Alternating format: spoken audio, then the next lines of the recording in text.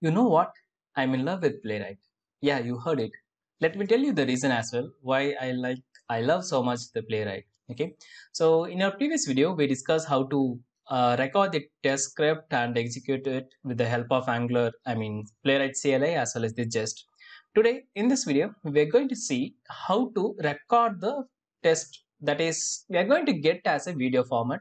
Let me show you. Probably you will understand it better. Okay, so let me head over to my VS Code, the editor. And here, if you remember, we recorded the script with the help of Playwright CLI. And that beautifully generated all the source code for us to do the testing, right? So I'm going to use the same script, but what we are going to do is we are going to do some small modifications in the code, and that will generate a video test report. Basically, when we talk about the testing, we know that how much report is very essential for any of the testing, right? So there we can see the screenshot and we can identify like what went wrong, what is right, what is wrong, and all those stuff, right? Here, out of the box, Playwright can record the test, record the video as a video. Okay, let me show you. So what we can do is we can go to the browser.newContext, and if I mouse over on the new context, you can see that we have like options, right? That's a optional parameter. We can make use of it.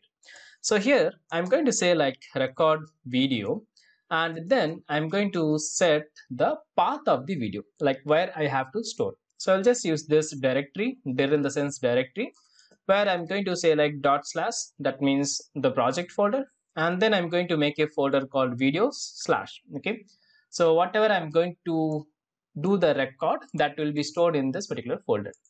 Now let me bring up my terminal, Control J to bring up my terminal, and then I'm going to say just, then followed by the test name, that is login.test.ts. Okay, let's run this and check. We can do the same in Selenium as well, but Selenium doesn't have any inbuilt capabilities for that. If I'm not wrong, we have a library called Monty or something, I think. If you know, just do let me know in the comments. Okay, so with that Monty, probably we can record the test script.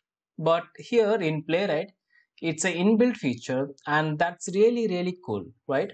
So here you can see our test is yet to complete, and you can see we got a folder called videos. Within that we got a file as well. Okay, and test is of course completed. So let's go and open this in the file explorer, and within the videos folder, and probably you can see the file here, right? And let's go and play this. And here you can see that it's actually doing the login, and then it's going to fill up the form. Whatever we have written the test script, it's going to do the same thing, right? So with this video, of course, we can know like if there is any error or if any flow is wrong, probably we can understand very easily, right? So that is the beauty of Playwright, I believe. And that's why I'm just love with this now. Okay.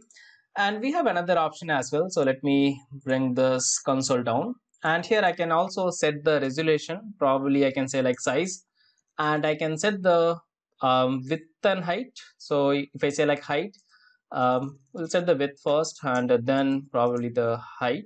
Okay, we have to give the integer, the number value.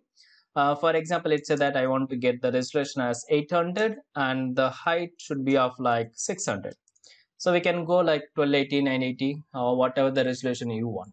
Okay, and by default, the default size for this is by 1280 into 720. So let me go and check here once again. Okay, so let me show you in the documentation. Probably you'll get it. Okay, we are not able to see the default size, but I read it somewhere. It's like 1280 into 720 pixels. So that is what the default size of this one. Okay. Yeah, anyway, okay, that's fine. I think you can trust me, I believe.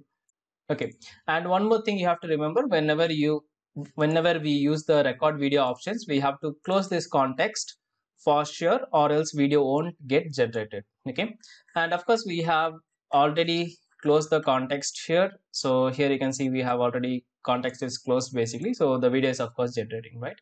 Now let's go and run this again. Probably we'll see the resolution, like how the video aspect ratio has changed or maybe some difference, right?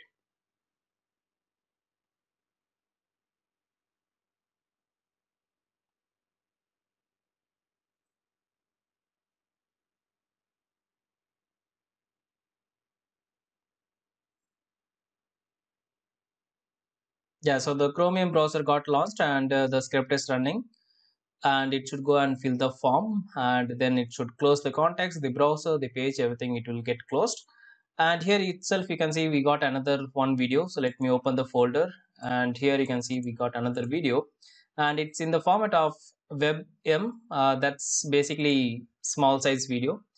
And here you can see 800 into 600, we got the video here as well, right? So you can set it up to like 920 or 1080p video. That's really fine. Okay, so yeah, that's it. So these are the unique features of Playwright. So I'm covering up from the unique feature instead of going through like the same usual activity like passing the send keys or handling drop down alerts. So I thought of covering the unique feature of Playwright, then I will just go with the very basics. Okay, so that's it for the video. Thanks for watching. See you in the next one very soon. And if you want to see more videos on Playwright, kindly consider subscribing to the channel and click on the bell button. I just wanna be right with you every single day. And if there's any trouble, yeah, we coming through as one. You know I got your back in every way under the sun. Girl, I be staring, looking at you every single night. I just gotta